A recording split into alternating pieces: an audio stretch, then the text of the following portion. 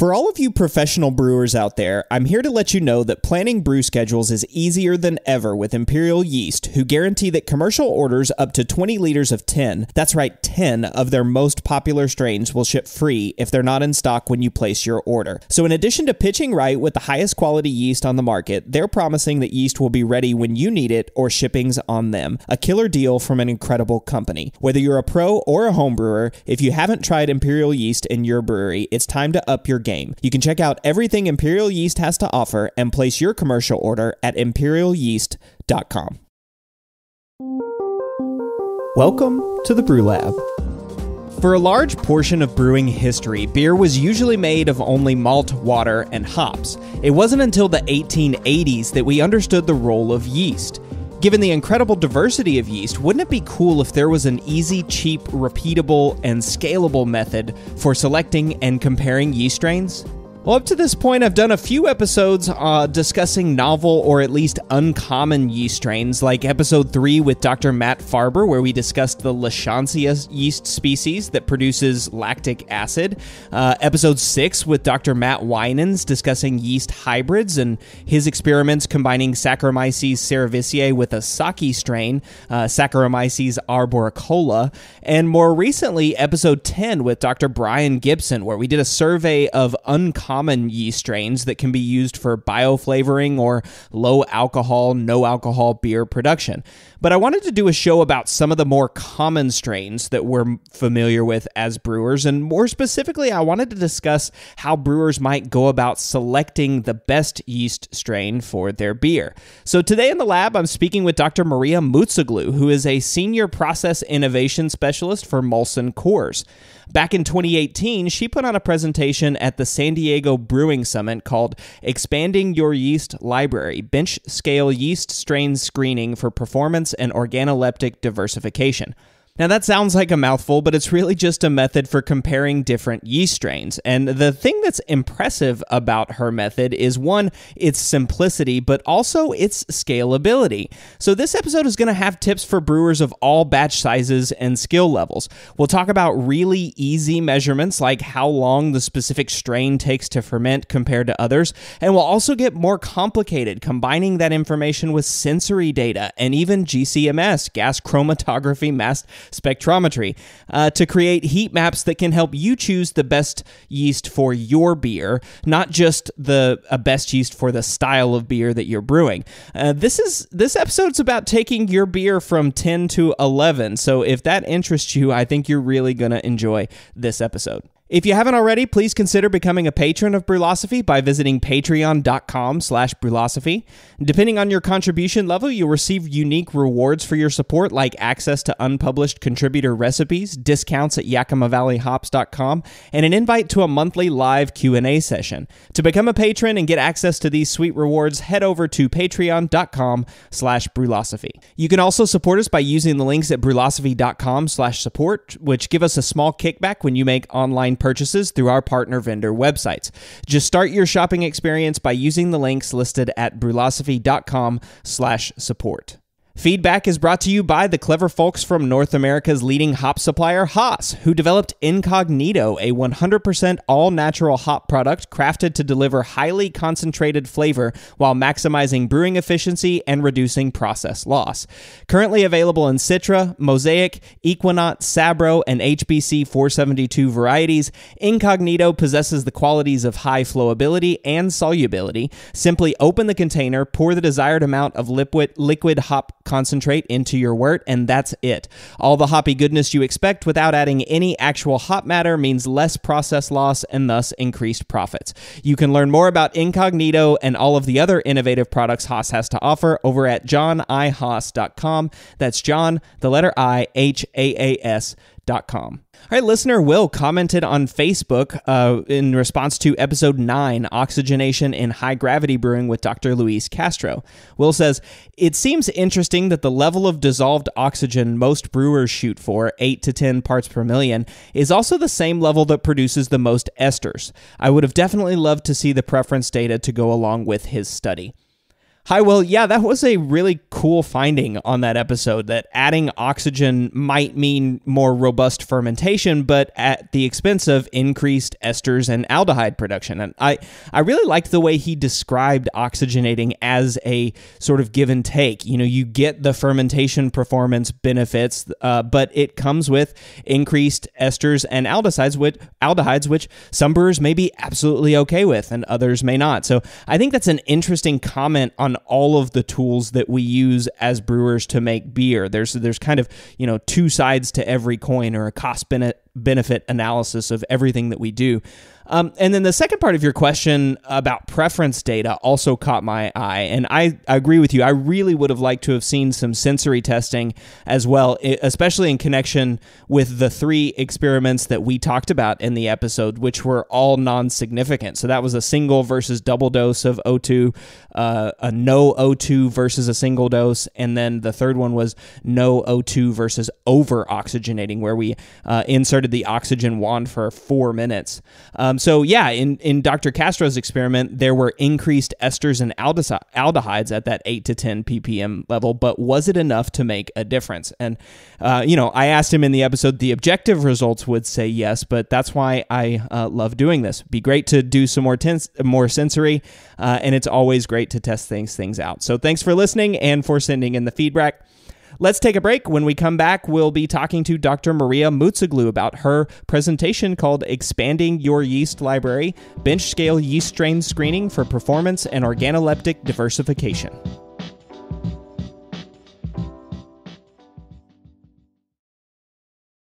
Established in 1995, More Beer has been consistently serving the greater brewing community since the times IPA was expected to be bitter and clear, and there are reasons they've stuck around so long. In addition to their massive product selection and excellent customer service, More Beer has locations on both the west and the east coast of the United States, which translates into fast shipping times regardless of where you live. And when you spend more than $59, shipping is free. When you're in need of brewing ingredients and gear, there's no better option than morebeer.com, one of the most trusted shops on the planet.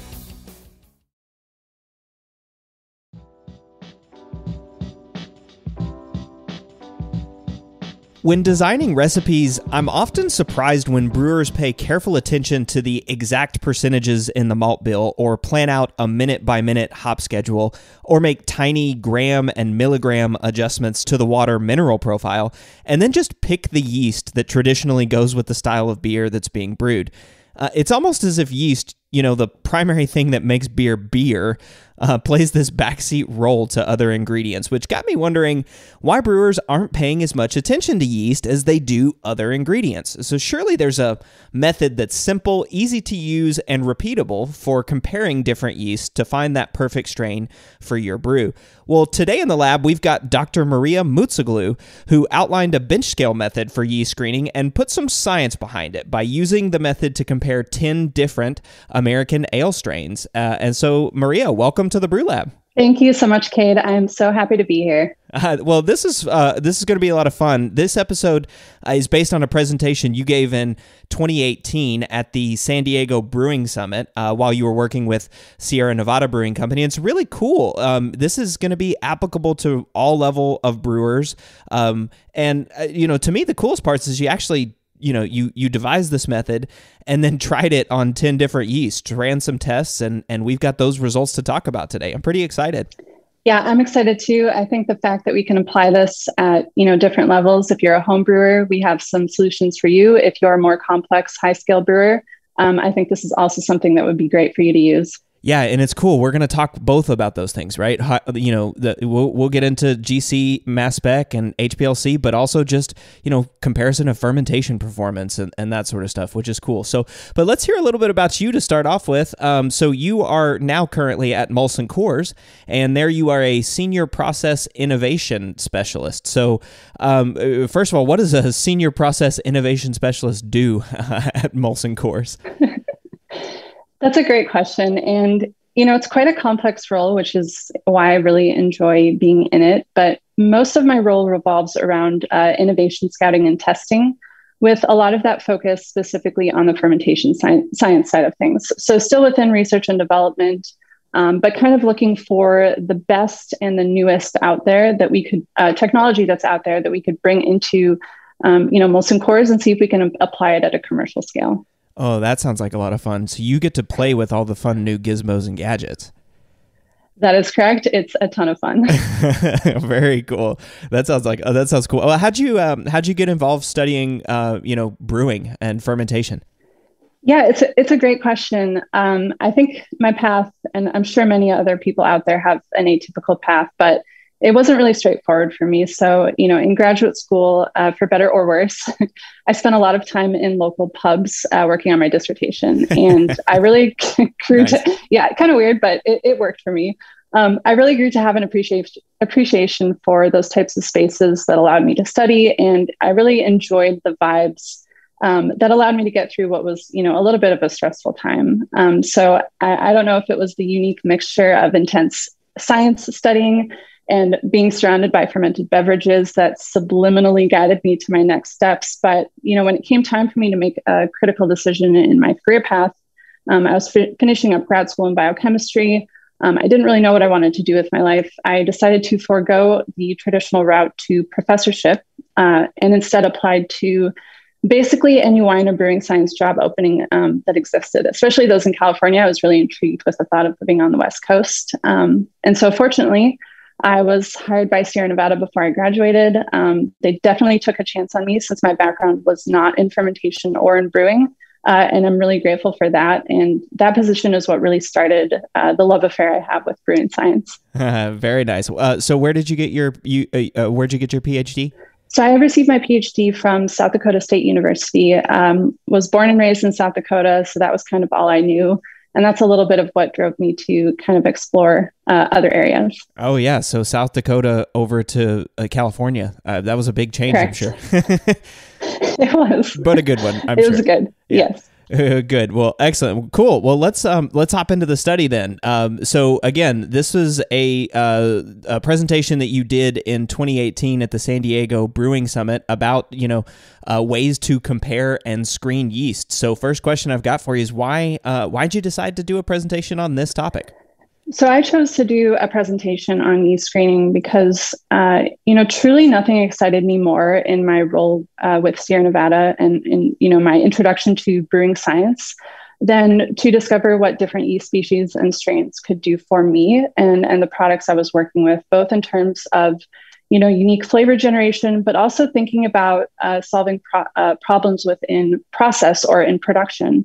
And so, I thought if I could share the method that I use to screen yeast for various project targets or brand targets, maybe others could be infected with kind of a similar passion for exploring new yeast strains. Yeah, I love it. I like that. Infecting people. I love talking about like yeast and it infecting people with this passion. That's a great way to do it. I love it.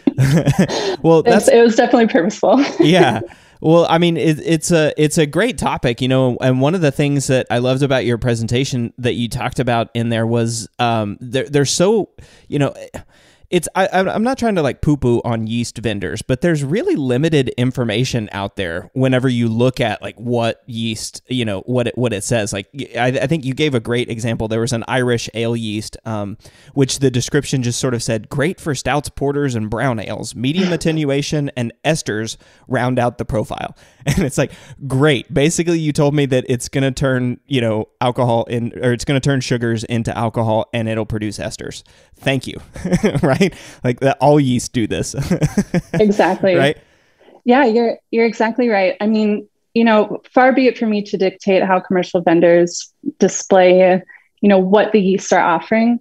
And, there are so many yeasts that are out there that are commercially available. And so, it makes sense to some extent for them not to be able to define specifically what the yeast can bring to the table, because we know that's dependent on recipe, process condition, scale, even as we're talking about here, and also individual yeast handling.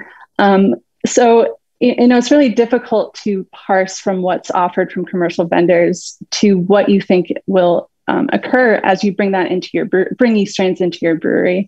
And besides the commercial vendors, which at least give you some indication of what the yeast can do for you, there are so many yeast strains available in yeast banks that these strains that have been isolated from brewing and wine environments or even nature, as we found out with a sour yeast strain that was talked about in one of the earlier episodes here.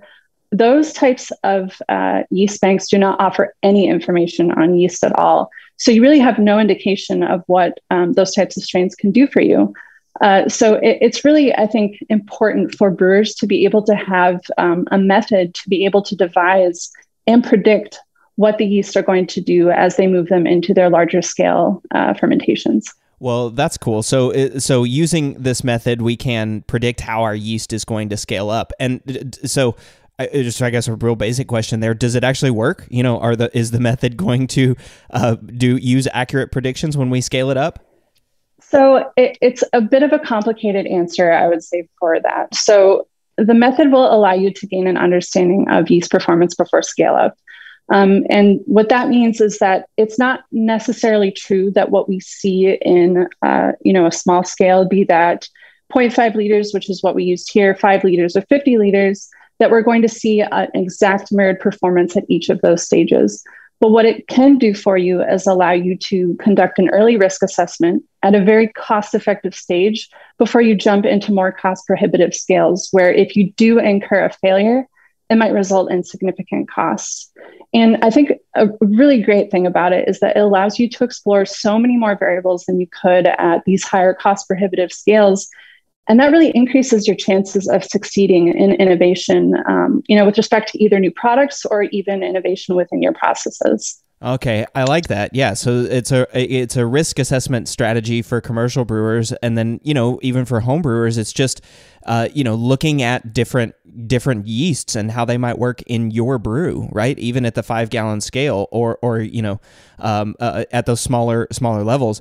I kind of like that because I've talked about it several times on this show and on our other show, the Brülosophy podcast, that Imperial Yeast has this yeast called Harvest, which it's a German lager yeast, and that is absolutely my go-to lager yeast. And so I kind of wanted to ask you this question as well. So why would I want to change that? Why would I want to compare it against anything else? I love it. I'm sure that Harvest by Imperial is an absolutely fantastic German lager strain. So I would never take that away from you. But I guess I take this approach to that question. You can't love what you don't know. And you also can't know what you don't know. So, I would challenge you, Cade, to step away from Harvest for a second and give yourself the opportunity to see what else is out there. I mean, you might find something that fulfills a brewing desire in you that you didn't even know you had. So, to the brewers listening out there, I really recommend that you go forth and explore. If you call yourself a master brewer, I think you need to be a master of yeast as well to claim that true title. I mean, even with this podcast, as we mentioned, that there's been talk about sour yeast that can contribute really nice lactic acid flavors to beers. There also was an episode about selective hybridization of Saccharomyces cerevisiae with sake yeast strains. And as listeners are hearing this awesome information about these new and innovative yeast products, how many of them are actually going to take up the challenge to try something new and bring those strains in-house and see if they can do something for you that you might not have known existed in the past? So I guess that I would take that approach to just have an open mind. And if it turns out that Harvest it works for you, at least you now have the knowledge in your hand that you have all of these other strains you've tried. Maybe a new product would be really nice to use a different strain with. So just kind of my take on it. Oh, no, I love that. I can't love something that I don't know that it exists yet, right? Like maybe there's a better strain out there that I'm going to love even more. And actually, that's a fantastic example, right? Because I didn't always brew with Harvest as my German lager strain. I used other lager strains and now I like Harvest better. So yeah, that's fantastic. I love it. All right. Well, let's hop into this methodology. So again, this is a bench scale methodology, again, convertible, from all levels of brewers. But the first thing I think that's really cool is that this method is so budget friendly. I mean, you don't need that many tools. So go ahead and tell us, what do we need? Like what tools do we need to be able to do this? Yeah. So, I mean, depending on what materials you have available, if you're a home brewer, there's ways that we can run these types of screens at a very cost effective sort of way. So some of the things that I think you need are fermenters, obviously. And in this case, even in Sierra Nevada and likely as I work with Molson-Coors, the vessel that I've been using is a simple mason jar. So often used for canning. The reason why I like mason jars is you can get them in multiple shapes, you can get them in multiple volumes, but I know that they're a glass that can withstand pressure, heat, and acidity. So it just makes a really nice, really simple, cheap fermentation vessel. And then obviously sanitation is critical. The pressure cooker is a kitchen tool that you could use to mimic a standard autoclave, which is what we often use in the lab. But you could also use chemical sanitization if you'd like. Certainly the mason jars should be able to withstand chemical sanitization.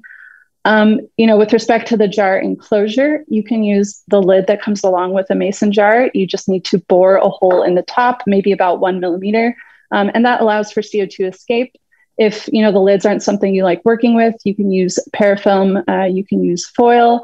So there are multiple different ways that you could enclose these vessels as long as you have a hole for the CO2 to escape. And then finally, a method for assessing the fermentation progress, since it's not recommended to sample into these, small scale fermenters to try to take something like an apparent extract measurement or even cell counts or try to do sensory. You want to, avoid dipping your fingers into them, because of microbial spoilage risk, but also due to the limited volumes that we're working with. What I would recommend is purchasing a scale, a digital scale. These are oftentimes found in the kitchenware sections of websites and grocery stores and things like that. You will use the scale to measure the mass of the fermenter with time, because as CO2 escapes, you're going to lose mass from your fermenter. And I'm sure we'll get into this a little bit later, but one thing I do want to say for the digital scale, you want to make sure that it can measure up to the 100th place. That's going to give you the weight resolution that you need to really see the progress as fermentation moves forward. Ah, I see. Well, that's amazing. So really, mason jar fermenters, a lid, and a scale, and some method for sanitizing the fermenter, and that's it. That's all you need to get started. I think that's amazing. Just thinking about how simple it is to do something like this. Well, let's talk about the method. Why don't you sort of walk us through the method, and I'll probably pop in with some questions as you kind of go through it. Yeah, absolutely. So, what I like to do in this case is to have a single batch of wort that I'm going to use for these types of screens. And, typically if I'm not looking at recipe screening, which is something you can also do at this stage, brewing one big batch of wort is really helpful because it will ensure that you're using a consistent media throughout your screen. We are eliminating potential raw materials bias and also theoretically eliminating waste, particularly if you collect what you don't use and freeze it for later screens. So as long as you're collecting in a sanitary sort of container and you're freezing it immediately, pull that frozen wort out, defrost it, and, continue on with your screening in a new sort of situation. So brew a single batch of wort, collect it. And the way that we add it to the fermenters, obviously you want to be as sanitary as possible. If you don't have a biological hood, you can light a gas sort of flame to draw away any potential spoiler organisms that might be in the atmosphere. But try to make your conditions as sanitary as possible as you aliquot your wort into your autoclaved or sanitized mason jars. Now, if you don't have volumetric glassware to use, you can simply use your scale and add the same mass of wort to each of your fermenters. You want to make sure that the liquid is a consistent amount. Can be volume, can be mass, certainly easy enough. You will want to ensure that if you are running this method, well past when the wort was brewed, so you've likely lost a lot of oxygen if you were oxygenating that wort. You want to ensure that you get as much oxygen back into solution prior to yeast pitch as you can. You can do this by parafilming or closing off the vessel and doing a very vigorous inversion. You're obviously going to get some foaming with the wort. Let it settle down before you move on. But certainly you want to try to force as much oxygen from the atmosphere into solution as possible. Finally, you'll remove the parafilm and you'll pitch the yeast at a consistent rate, which can be challenging in and of itself, especially if you're running this as a home brewer. I think there are ways that we can address trying to be as consistent as possible. Certainly, if you have a lab that you're working with, there are ways to ensure greater consistency. But you'll add your yeast, repair from the vessel.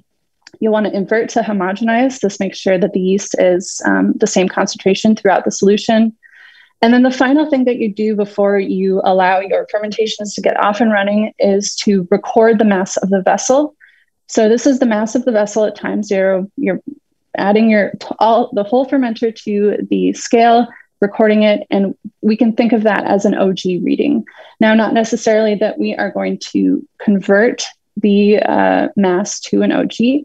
Just think of that as a time zero data point for your fermentation before the yeast start to chew through the sugar and generate CO2. So, finally, you'll want to ensure that you're recording the mass of the vessel during fermentation. You can certainly do this as often as you want. I think in my presentation, I had listed 3 to 4 times per day until the mass lost is less than 0.5 grams per day. I've now modified, through the evolution of working with this method, I like to look at less than 0.5 grams per day before I crash chill my fermenters. And the reason for, 3 to 4 times per day for monitoring the mass, it's really going to be critical if you are running nonlinear regression or modeling on the fermentation curves. If you're not using any mathematical assessment of fermentation curves and you're just looking to see when the fermentation is complete, once a day is totally fine. So really all we're doing is putting wort into different mason jars and letting it ferment, right, with different yeast. I mean, that's an oversimplification, an intentional oversimplification, I guess I would say.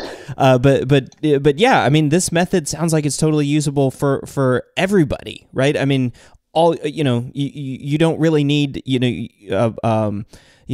like you said, a vent hood or anything like that. If you have it, that's amazing. And that's what I love about this is it's so usable from, just in your kitchen, you can do this. But if you have a lab and you have quality controls or, the ability to maintain sanitary lab equipment and hoods and like you said, volumetric glassware and everything, you can really take this scale and make it, you can science the heck out of it, right? That's correct. I mean, far be it for me to claim that I've come up with this method. Perhaps I've perfected it for what I think it's useful for. But a lot of the peer-reviewed literature that's out there oftentimes relies on, this level of scale for fermentation assessment. So we're really taking what's being currently done in the university labs and the high-level research labs, and we're just making it applicable to brewing and applicable from, the most basic home brewer to a level of, something like Molson-Coors. It's really applicable to a wide range of people, and it's really based on good scientific technique. Now that's great too. And one of the things that you mentioned was that you can use a wort that's been frozen, right? Like, so you don't have to do this every time you brew. But I could sort of see a interesting thing that you could do if you don't want to, say, ruin a whole batch, even at a homebrew scale, even if you don't want to ruin 5 gallons or 20 liters of wort, you could just take off a small aliquot of the wort and pitch a different yeast in it and just see how that compares, right? Absolutely. And I love that take, Cade, on the situation. I mean, you don't need a 10 yeast strains to run at the same time. You don't have to make this a whole shindig. If you just want to, take some wort from a batch that you're already doing for a scaled fermentation, take a little bit of that off and throw it in a mason jar. And if you have a yeast in the fridge that you're eager to see what it can do, add it in, ferment it, and get a preliminary assessment. It doesn't have to be, this complicated thing. So I really like that approach. Yeah, cool. All right. Well, let's then talk now too about, all right, we've got our yeast in the mason jars. What are some different tests that we can run on them to figure out, or to compare these yeasts against each other? So there's a few things that we can do. We want to run, assessments from different levels. We want to assess how it's performing in the fermenter. We want to see, what is the alcohol it's generating? Did we get good attenuation? And then there's, of course, sensory assessments. And then depending on the level of resources that you have available to you, perhaps you scale that even further into, more expensive, I would call them, methods like GCMS for volatile profile analysis, HPLC for carbohydrate profiling. But taking it from, the basic level of, how do we make how do we gain information on how these yeasts are performing in fermentation? The way that we do that is through, as I mentioned, monitoring the CO2 production of these yeast using the mass of the fermenter. What we can do with that is if you're someone who is familiar with nonlinear regression, you can use the data that you're collecting with time to fit curves to your data set. So, if you take a look at, for example, the mass by volume loss plotted against the fermentation time from my presentation, you'll notice that these curves are shifted willy-nilly up and down. And that's because the fermenters are not going to all be the same weight. You'll have different weights for them. And so it's really hard to just visually look at the plot and make some guesstimation on how the yeasts are fermenting with respect to time. And the reason why I think this is so critical is, especially if you're a larger scale brewery, kinetics are an absolutely critical thing to understand.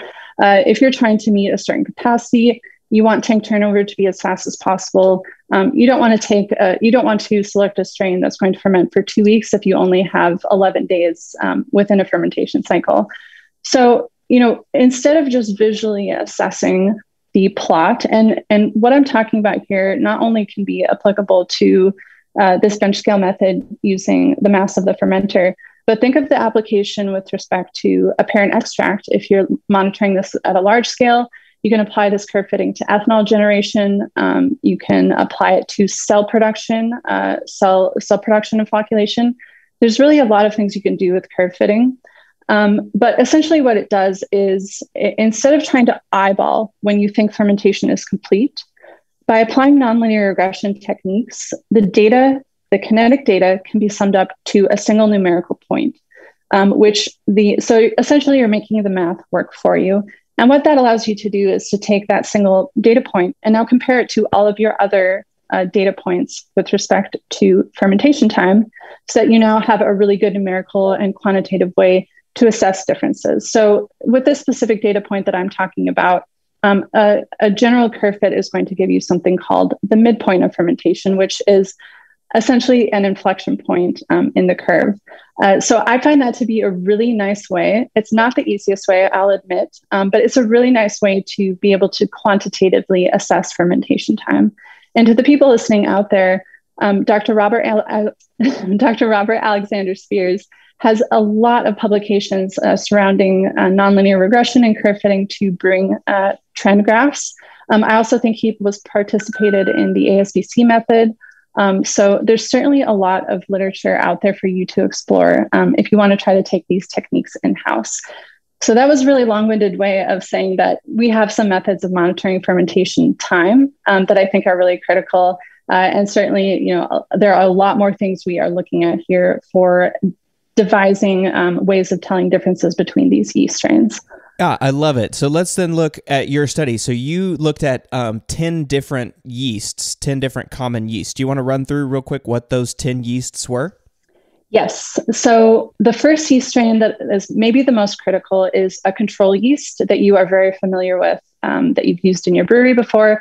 Cade, for your example, it would be Harvest, maybe if you're running a lager screen. But you want to use a strain that you're familiar with at a high scale. It really will give you a good indication of what that scale down effect is doing for you. So in this case, we selected Sierra Nevada House Ale. It's a house ale strain used in Sierra Nevada for a lot of ale fermentations, very familiar with it.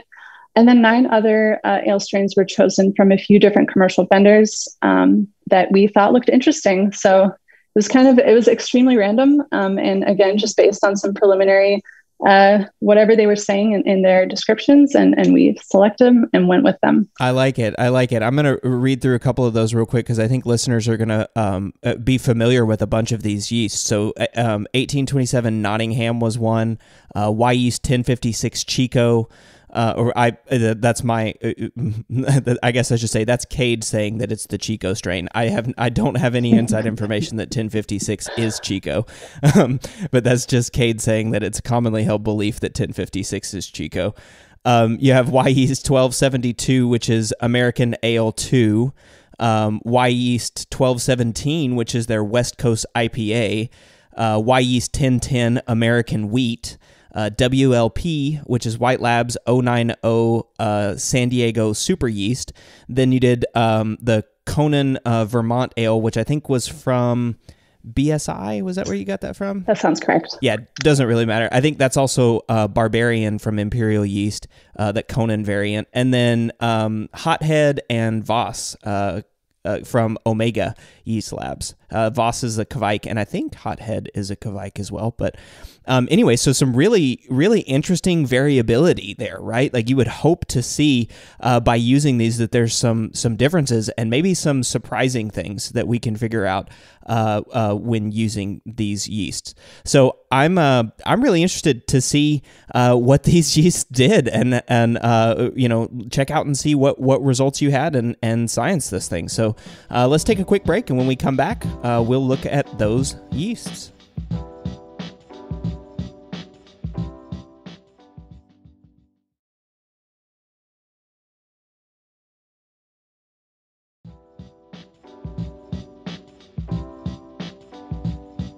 Being the primary driver of fermentation, yeast plays an important role in the outcome of the beer, both in terms of fermentation performance, like alcohol and residual sugar concentration, and sensory characteristics, like esters, phenols, and higher alcohols.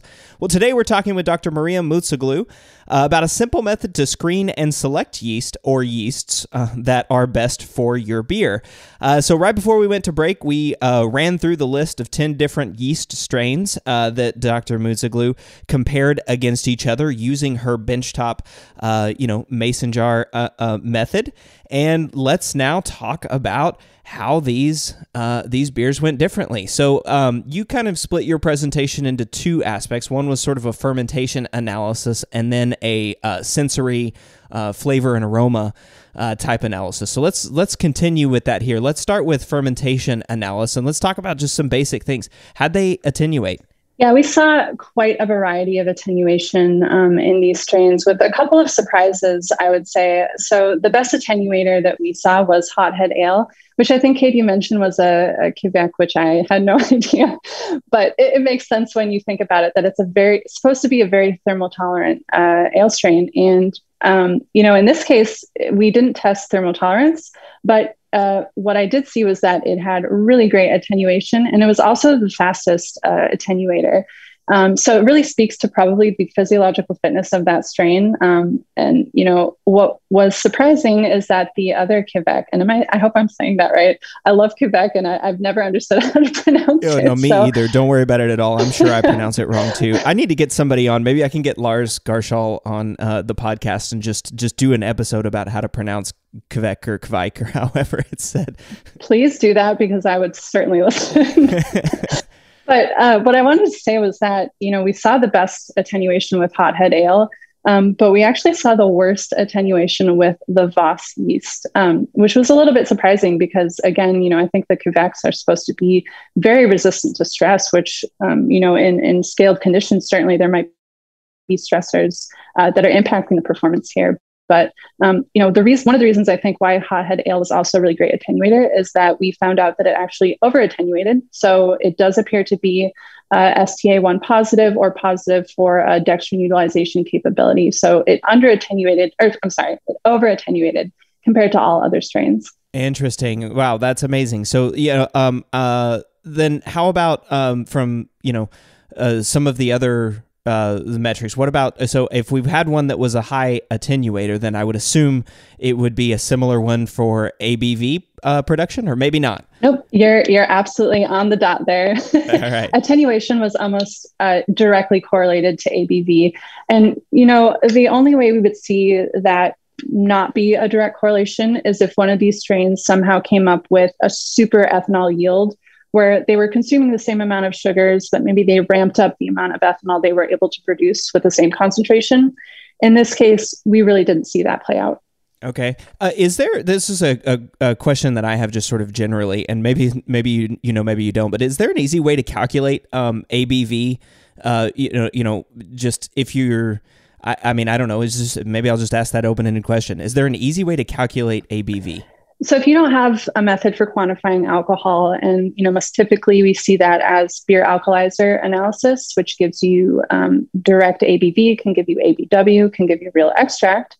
You don't need that expensive equipment to still get some indication of ABV. So if you're capable of quantifying OG and AE using a hydrometer, There are calculations that exist that are fairly straightforward. I think if you use Excel or Google Sheets, if you don't have an Excel license, you can punch those numbers in and get an ABV out. There's also ABV calculators online. Most of them rely on the same equation, so they should be fairly consistent between the source of the calculator. Just keep in mind that the equation does rely on some assumptions, and it may not reflect the true ABV value. Okay, I see. So here we've started, and I love starting at this area because these are just two basic metrics: how the yeast attenuated, and then the alcohol that was produced as a result of that attenuation. And that's something that every brewer should be able to do, right? All you need there is like you said, your OG measurements, your FG measurements, and then a calculator, and you can figure out those two metrics and compare those against each other. And this one was really cool because I was reminded of a brewlosophy experiment that we did where we actually compared bread yeast, which was like Fleischmann's active dry yeast, which is a yeast that's available here in grocery stores for bread, versus US-05, which is a fairly popular, ale yeast strain. And from like an objective standpoint, it was pretty interesting. They both had the same OG because it was one batch of wort, so it was a 1.054 or 13.3 degrees Plato. And then the Fleischmann's active dry yeast went all the way down to 1.09 or 2.3 Plato, while the US-05 didn't actually finish as high. So the US-05 didn't attenuate as well as the bread yeast did, which was sort of surprising. It was almost it was, 6 specific gravity points or 1.5 degrees Plato different. And that resulted in an ABV difference of 6.0 ABV to 5.3, which is about a 0.7 ABV difference. Now, again, that's calculated ABV. Obviously, we didn't measure it exactly, but that's a huge difference. Just on those two yeasts. Now, again, I'm not sure how many people are brewing with bread yeast, but US-05 is pretty significant yeast, and this one was really kind of a good example of what you can do by comparing yeasts, right? Oh, absolutely. What a fantastic experiment. I really love it. I love the setup. And, I think it's actually a good segue into what I hope is not a tangent, but, looking at the results that you got here, why, if we speculate why the active dried yeast would finish lower than the, standard brewing yeast, it has a lot to do with yeast handling. So that's one piece that, isn't very heavily talked about in my presentation, but is absolutely critical to the results that you're finding out from your experiment. So if we take a look at the yeast that you used and maybe extrapolate some assumptions, active dried yeast is commonly propagated using aerobic respiration in very nutritive media, even at these huge scales where they're making, commercial varieties. So, whether or not you're using bread yeast or using active dried yeasts that are from wine or from brewing, the physiological state of those yeasts is going to be very different from what you get from harvested yeast, either from a brewing environment or even yeast that you're propagated in a brewing environment. So this is an absolutely fantastic example of being able to use this method to assess, different sources of yeast strains, different types of yeast, and really showcases that yeast handling is absolutely critical in the results that you're seeing here. So I absolutely love this experiment. I love it. Now I think we may have some more explanations about, we've done other experiments where we've compared like US-05 to WLP-001, which are supposed to be sort of the same strain, right? But different manufacturers, and had some interesting results there as well. That's amazing. I love that you brought that up, that yeast handling is such an important thing. So yet another opportunity for you to test your yeast, even if you are aware that the strains may be similar across suppliers, maybe you have a little bit of supplier bias, or, a supplier, does a little bit better for your brewery for whatever reason. And that's fantastic. A good way to be able to compare those. Well, let's talk now about some more advanced metrics. So you talked a little bit about the midpoint of attenuation. And if I understood you correctly, I think you were saying this one's really useful for commercial brewers because you can, it helps you sort of predict how long it's going to take to ferment a beer. So you can turn tanks over and increase your throughput. Is that fair? summary? That is absolutely fair and right on point. If the purpose of your screen is to see if you can find a strain that will improve tank turnover by reducing kinetics, the nonlinear regression is a great application for being able to answer that question. I love it. And this one's also too, I mean, I sort of think of a real basic example for homebrewers, especially homebrewers that are competing and brewing a whole bunch of beers, back to back to back to get bottles ready so that the beer's as fresh as possible for shipping to competitions. This is also something that's really interesting too, that you can do just as a homebrewer. If you know that this is how long this yeast takes to ferment, and I can, taste these and they taste the same, but one ferments 2 days or 3 days faster, even as a homebrewer, you can turn over beers much quicker.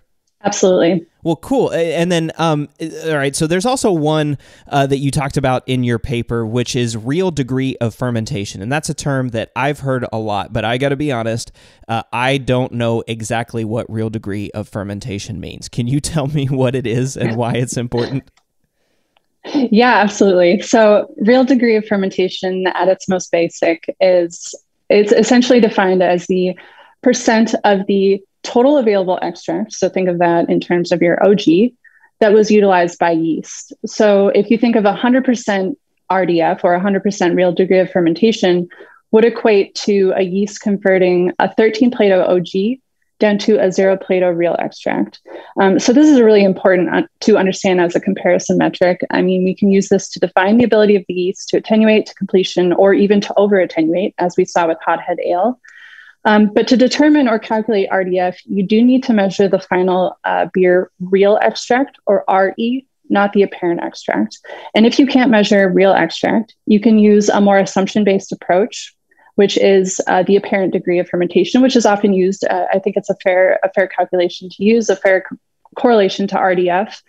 But we do know that AE, or apparent extract, is also dependent on alcohol. That value is influenced by the level of alcohol. So keep in mind, if your yeasts have different ethanol yields, like we talked about, we didn't see that here, but the potential is there. And if they have different ethanol yields, some are producing higher or lower alcohol from the same number of sugars consumed, the apparent degree of fermentation will not be able to account for that difference. So again, it's a little bit more of an assumption-based method, but absolutely applicable if you're not able to measure real extract. It's definitely a value you can use to determine or assess attenuation. Okay, cool. And this real degree of fermentation is what you're using also to determine where the midpoint was. So not exactly. The real degree of fermentation is what I would call an endpoint measurement. So it's only looking at either pre or post fermentation values. It doesn't take into account any of the kinetic data whatsoever. Okay. So if that makes sense, it doesn't involve any kinetic data. Okay, yeah, okay, I see. I guess I was thinking that you have to know the endpoint to be able to determine the midpoint, but no, you're taking measurements, 3 or 4 times a day, so you know exactly when the midpoint is. You can look across your data set and say, here's the point. Where That's exactly right. yeah, okay, there we go. All right, I think I got it now. So I have some questions then. So if we're looking at the midpoint of attenuation, which yeast strains did the best? So the yeast strains that did the best were, and what we can really do is take a look at that biplot, which I know we didn't talk about the rate of mass lost, or the catabolic rate, which you can also calculate using nonlinear regression. But we can plot essentially these mathematically derived metrics that are describing the entirety of the kinetic curve. And we can start to see which strains are doing better or which are doing worse. So let's just say with respect to midpoint, our target is really to have a fast fermenter. If we take a look at how these strains performed, we see some clusters forming where we had some really fast ones and some really slow ones. So I think the fastest that we saw, which was indicative of the smallest midpoint, was WY1010. I think I misspoke and said it was hothead ale. That one is actually a really slow fermenter, which is crazy because it had really great attenuation. But I think we had WY1010 as the fastest, and the slowest. We actually had a cluster of a bunch that were quite slow in their fermentation. So there's 4 or 5 strains that clustered together there. Yeah, that's cool. And those, I'll just kind of run through those real quick. Those 4 or 5 that clustered together, I think, was Yeast 1056. That's what I'm calling Chico. Conan or Barbarian, which is an IPA yeast. And you had Yeast 1272, which is American Ale 2. Hothead and San Diego Super Yeast were all very slow. So that's sort of interesting. You know, I kind of see San Diego Super Yeast is supposed to be a really high attenuator, and I guess you said Hothead was a high attenuator. Interesting that those two are grouped together. Makes me kind of wonder if those strains are more similar than people realize. You may be absolutely right. And I think some of the data that we have in the analyses we'll be talking about will be able to definitively answer that. Okay, cool. Yeah. And then you had some, you had some sort of mid-range ones, which were the Sierra Nevada House and then Yeast West Coast IPA. And then, it looks like actually Nottingham was one of the faster yeast, which I'm kind of surprised by. Yeah, I mean, truly, it comes down to where you're sourcing the yeast and how you're using it. I mean, if I had propagated Nottingham, for example, maybe it would have been a little bit slower, or maybe it would have been faster. So it's really, you really have to take it into context of where you're getting your yeast and the context of the experiment itself. So I think some things turn out surprising, but in context of the experiment, it oftentimes will make sense. Cool. Well, now you're making me want to, do all this over again a bunch of times and then average it all and see what we can say, maybe even use it across suppliers and stuff. But that's probably outside the scope of this episode. Well, all right. So that's a pretty good understanding of different fermentation performance metrics that we can look at the yeast. Let's look at some sensory analysis. Why don't you start us off there with a couple of, some of the more basic things we can test, and then we'll get into more advanced. Yeah. So if, again, you're a home brewer or a brewery that you don't have a formally trained panel, at the very basic, you can at least use yourself and other tasters who are familiar with tasting beer products and get their opinions on, things like intensity comparisons of specific compounds. Maybe you're really interested in hearing feedback on a tropical character. So you can ask your panel or your friends to rate the tropical character. If you're able to have, more of a trained panel, you can run descriptive analysis. So that would be that would give you information in a quantitative sort of way, a quantitative analysis of specific flavor compounds and flavor aroma profiles. And then you can also do things like true to brand ranking. This would be a really great method to use if you're screening a yeast to meet a similar profile to a strain you already use, but maybe you're trying to find one that ferments faster. True to brand ranking would really be an appropriate method in that case. So really, it's up to you based on the resources you have available. What is the level of sensorial screening that you can apply? Obviously from a very high level, the quantitative descriptive analysis is really great to give you that statistical information, but it's not absolutely necessary. Certainly, the brewers out there are trained at tasting their own beers. They probably know it best, maybe even better than a trained panel would. So yeah, I just encourage you to taste everything. Oh, I love it. Taste everything. That's absolutely what I tell everybody to. Taste it all the way through, from the mash all the way to the end of the glass. And that's really interesting too, because you've got a bunch of different methods there. Like you said, true to brand ranking. So that's where you're just giving a description of the brand and then asking people, does this beer fit the brand? You can do that even as a home brewer. Just say, hey, I brewed an American IPA. Does this taste like an American IPA? And hopefully they'll be able to tell you yes or no. You can do even what Brewlosophy does, right? Like the triangle test, where we're just comparing two beers and saying, are these objectively different? And there was one experiment that really surprised me when it came out, and that was when we compared YLP 001, which is Cal Ale, with US 05. And everything that I have read or had read on the internet, again, not official sources at all, is that those are both Chico strains. And so when we compared them together, it was fascinating. Tasters were actually able to tell them apart. And it turned out 6 liked Cal Ale, 5 liked US 05. And then 4 of them either said that they had no preference or there was no difference, which is about as equal as you can get in terms of preference. So even though people were able to tell the difference, really the preference data was just kind of all over the place. I think that's sort of a really interesting example of that. Yeah, I love it. And again, it comes down to if somebody is commercializing or advertising a strain as a certain, species, let's say a Chico strain, it might not perform like a Chico strain that you're used to once you bring it in-house. And that's, maybe due to their handling, but really that's where this type of methodology comes into play. It gives you an understanding that, I don't want to say don't trust the vendor, but bring the trust in-house and make sure that you are informed before you put something at a larger scale. Oh, that's the key, right? Make sure you're informed. Make sure you have the information available before you ramp this thing up to large scale. Really all brewers, from home brewers, starting brewers, Sierra Nevadas, Colson, or, Molson-Coors, everybody should take that to heart, really, right? I mean, make sure you know what yeast it is that you're using. Don't just throw it in because you think that's what you're supposed to do, I guess. Absolutely.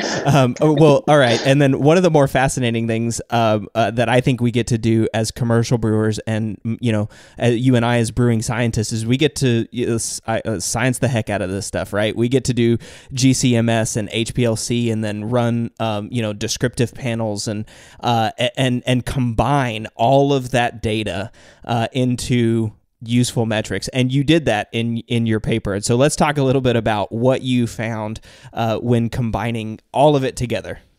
Yeah. So, in a more advanced assessment of these, we did run, as you say, GCMS analysis to get volatile profile data, then obviously descriptive analysis, and then including the data that we collected from fermentation. We have to now think, now that we've done all of this hard work, how do we analyze the data and make informed decisions about what that data is telling us?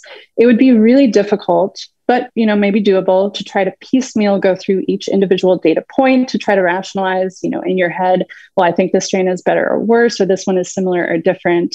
Instead, in this case, and as scientists, like you said, Cade, we can use the tools that we have at hand to do the work for us. I like to think work smarter, not harder. That's what we're doing in this case. So I use 2 different methods here. The first is hierarchical clustering analysis, and then the second is principal component analysis. So the hierarchical clustering is essentially a statistical method that will develop a heat map using all of the metrics that you input to the statistical program. That would be strain identity, and then all of the individual data points that you collected, descriptive, fermentation, GCMS, and the color is associated to the intensity of the value, and all of the values are normalized to the color scale. So something that was, a 10 in a descriptive profile is going to be the same as a 0.5 ppm that we're pulling out of a GCMS. It's essentially normalized. And the statistical method will then sort the yeast strains and also the individual metrics themselves based on their similarity to each other. So this is a really nice method for visual assessment of differences. You can now start to piece together, because the program did all of this work for you to show you these strains are similar, these strains are different, and here's why. And you can start to piece together the patterns of what these yeasts are bringing to the table. So for example, if you take a look at the heat map in my presentation, we had a cluster of strains that were similar in that they were high attenuators and high ester producers. Whereas you can see other strains that were clustered close together, those were low attenuators and higher infusal alcohols. So you really start to see what strains are falling into similar categories and what strains are falling into different categories. If you also take a look at the ranked or the sorted list of yeast strains, if you look at what's on top and what's on bottom, those are the 2 most yeast strains that had the most, or the 2 yeast strains that had the most differences between them. So in this case, just a really quick look at the color map, you can see, the house ale was the most different from hothead ale. They were 2 completely different performers, which is really exciting to see that kind of comparison between the 2. And I'll just jump into the PCA plot quick. Similar information, it just gives you kind of a different way of looking at things. Principal components, or PCA, is essentially a plot which will take your multidimensional data, this data coming from multiple sources, and basically force it into 2 dimensions based on the 2 components, which are unknown and not defined. that drive the most variance or difference in all of the variables that you're including, yeast strain, and then all of the data that we've collected. And this enables us to see where a certain yeast falls with respect to others based on all of the data that we've collected. So let's say, for example, we're looking at the PCA plot in the presentation. Maybe we had a target for a high attenuator and a high ester profile with juicy and fruity coming from our descriptive panel. Did we see any of the strains that were thrown onto this plot that shared similarities to those targets? And indeed we do. We can look at the overlay of the yeast strains on this plot, and we can see that that Nottingham and Hothead might be strains that would be appropriate for the specific brand target that we're looking for. So, we had this question before that, it kind of looks like Nottingham and Hothead, might be very similar to each other. And indeed, when we put this, incredible mathematics to work, it turns out that, our human-based assumptions were on the right track, but we now have the data to support those assumptions, which is really cool to see. Oh my goodness. I mean, I can just think of all of the ways that this can be applied, in like I said, not just home brewers, but not just commercial brewers, but all the way across the spectrum. I mean, if you had this kind of information, and you don't have to do, you don't have to have all of the GCMS and those advanced sort of tools for measuring this. Is, like you said, you're asking here a brand target, and then you were able to run, in this instance, through that computer program and identify 2 yeast strains that were different from your house ale, and say, okay, these 2 strains meet exactly what we want, so let's try to see what happens if we scale this up. I mean, that's just so powerful. And then to have that data and say, look, here's where we went through, like we compared all 10 of these strains, and of these 10 widely available strains, these 2 are the ones that would be ideal for this brand target. I mean, how cool, right? And why? And my question again is, why aren't brewers sort of doing this? Why isn't this the way we're approaching it? It seems like we're backwards. We're approaching it as malt and hops, and then just saying, oh yeah, just throw a yeast in there. I'm on board with you, Cade, and I will say I don't want to neglect the complexity that more yeast strains would bring to a brewery. I understand that there's concerns about cross contamination. There's concerns about being able to meet production schedules and things like that.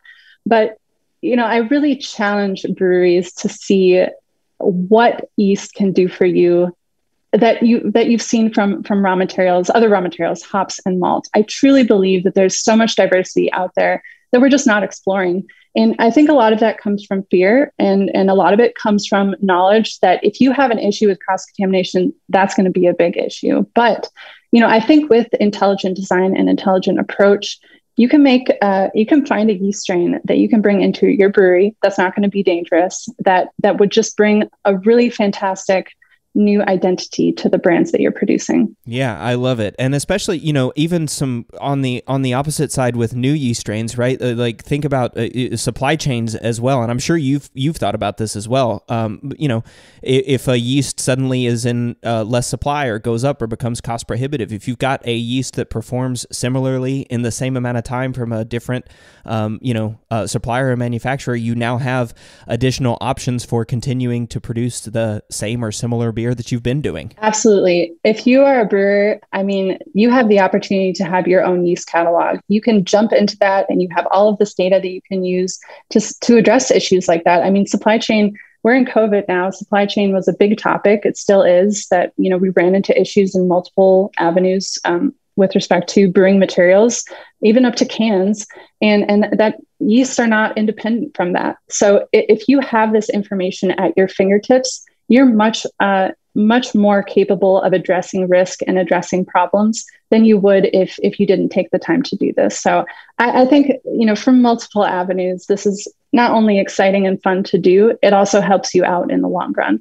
All right. Well, it's time for the hard question. And I've started asking this question to all of my guests. And so if you want brewers to take away just one thing from today's episode, given all the stuff that we talked about, what would it be? So I hope the brewers out there would take away that there is a feasible method at your fingertips, theoretically, for you to begin trialing the wide variety of yeasts that are out there. And, I hope they would take away the challenge to see for yourself if yeast strain diversification in your brewery can contribute to product and process innovation and overall diversification of your portfolio. I love it. I love it. Well, Maria, is there anything else you want to share about the study that we didn't get into today? The only thing I would say is, I encourage you to take a look at some of the other published studies conducted at Sierra Nevada. A lot of those use this type of methodologies in them. So if you want to see different applications of the bench screening, the work is out there. And just give a final shout out to the people at Sierra Nevada, the R&D and quality teams for their support in this work. Excellent. Well, Maria, thank you so much for joining us in the Brü Lab. This was so much fun today. Thank you, Cade. I really enjoyed talking with you. It's a fantastic subject, and I appreciate being able to reach out to your listeners. All right. Well, cool. Well, listeners, in the show notes, you will find a link to Dr. Moutsoglou's presentation at the 2018 San Diego Brewing Summit. The presentation was titled Expanding Your Yeast Library, Bench Scale Yeast Strain Screening for Performance and Organoleptic Diversification. If you've got questions or feedback, send me an email to cade@brewlosophy.com, and be sure to check out Brewlosophy's other show, the Brewlosophy Podcast, as well as the experiments and other fun things we're doing over at brewlosophy.com. The Brü Lab is a production of Brewlosophy, where they who drink beer think beer. Don't forget to visit brewlosophy.com to read about our weekly experiments and other brewing adventures, and listen to us talk about it on our other show, the Brewlosophy Podcast. Thanks to all of our sponsors and patrons that help make this show possible. If you'd like to receive a reward for helping us do what we do, visit patreon.com/brewlosophy to see how you can do just that. Thanks so much for listening. We'll be back in the Brü Lab with another guest next week. Until then, think beer.